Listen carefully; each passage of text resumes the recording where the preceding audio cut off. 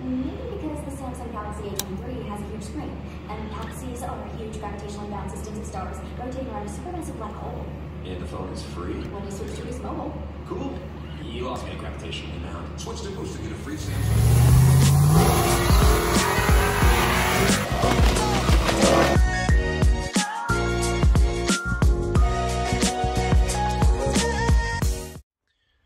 All right, so here's something a little bit different. I'm tearing into Joe's. I'm tearing into Joe's rear end. We're rebuilding it. This is the second time I've actually been in this unit. Not what I'm showing you right now, but I installed this TruTrac. I believe the last time this was apart, I put a TruTrac and a gear in it. I could be wrong. It might have already had the TruTrac in it. Anyway, it had a bearing failure. This is in a 1300 wheel horsepower. 2007 GT500 3.8 Whipple with a 4L80. So this thing sees a lot of abuse. So for anything that has that much power, we're really going to go into a 31, 33 spline TruTrac unit, or if it's going to be a major drag race application, then we're definitely going into an STrac. If it's going to see a lot of street use, more street use. If it sees more street use than strip use, it's going to get an STrac or a helical style differential. And that's the point of this video. I want to show you guys what a helical style differential is, how the components work, why it's strongest, and how it doesn't have any wear per se, like a clutch style unit does. And this is why we kind of favor these units, even though they're a couple more bucks. There is some pros and cons to these helical style units that we've learned, which we'll discuss that towards the end of the video. But let's just dig into the internals on Joe's. I tore it all apart. They tell you not to do that, but we had a bearing race delamination failure. So there was like little shards of basically hardened steel floating around this differential. Luckily, I do not see any major wear, and he pretty much stopped driving it once the bearing noise started to develop, so he pretty much stopped driving it right away. But I want to make sure I cleaned every nook and cranny on this rear end before it goes back together, especially given the extreme circumstances that he puts it through. So let's check it out. So here is the 33 spline TruTrac. This is Eaton unit. This is the route that we typically go in most high horsepower builds, like I said a second ago. But it's kind of cool seeing how it works and seeing it all torn apart. It's actually relatively simple. There's no clutch packs. There's no springs. There's really just what you see here, the two bearing end caps, which caps the differential like that to give you the bearing race on each side. It gives you the worm gears. That's going to actually split the load from side to side. So you'll see, I could just actually show you the wear, and you could see how it's splitting the load between these two gears, because when these are in the case, they interlock like this.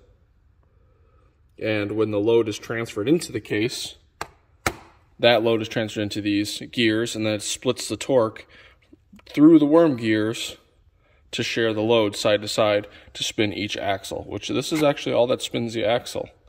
So one part of this is on this side. Actually, you probably stack it up like this. That's how it's kind of in the case. Kind of cool. So how do these work without having any sort of spring or clutch in it? Well, the case does the majority of the work. And as you can see, this is a beefy boy. This is a billet steel unit. It's all billet steel. I've already cleaned it out. Luckily, there wasn't a whole lot of stuff in it. So how to figure out how anything really works. You follow the load, right? So you got the pinion driving this. This is in the back of the car. You got the pinion trying to drive this forward. So the load is transferred from the ring gear to the case. And then the case, in this case, no pun intended, is transferring the load from the case to these individual gears. So all the load is really kind of fully surrounded in billet steel. It's not relying on just the splines on the outside or the case holding the splines together, because on a clutch style differential, it has ears on the clutch pack. So when the clutch packs get loaded, it's kind of splitting all that load through the two ears on the side, and then putting that into a very small cast case, where this thing is a freaking unit. You are not going to break that. Anyway, so when the gears are in here, I'll just give you a quick example. So this is how this works. Now that gear is split over to the other set of worm gears. You can see the little notch for it right there. And that's where the load gets divided side to side. Now there is a chance with these that you're going to get one wheel peels. I've experienced it myself, but it really is in a 100 and 0 load split. Meaning if you push the car really hard through a turn and the whole body, especially in like a drag car, if you don't have an anti-roll bar or no sway bars, with all the weight is on one side of the car and this side is freewheeling, then it will spin just one tire. And now looking at how this is designed, basically what's happening is one side is stuck to the ground speed and then the other side is just spinning. So all these little gears that are in here would be spinning their ass off because one tire is following the differential speed and one tire is following the road speed, and it's not able to split it between the two gears. So that is the downside, that this happens once in a while on this type of application. But the positive is that it's pretty consistent. So if it happens, you can kind of know when it's going to happen. And on my car, I noticed it when I used to drive it as a daily in the rain. And if I was going to go through a turn and the pavement was slippery, then it would spin the inside tire. Very rarely, but I knew how to do it and how to avoid it doing it. Otherwise, it was locked up almost all the time. The best thing for these seems to be shocking it. So in a drag race application, that initial clutch dump is really important to kind of lock both tires together. If you're going to slide a car with one of these, abrupt throttle actually helps rather than just consistent throttle, because if one tire decides to bite, the other one's going to spin. So making sure that they're staying together. Although I just want to stress, it is extremely rare to get a one tire situation. Let's talk about the wear on these things. So the wear on here is literally this.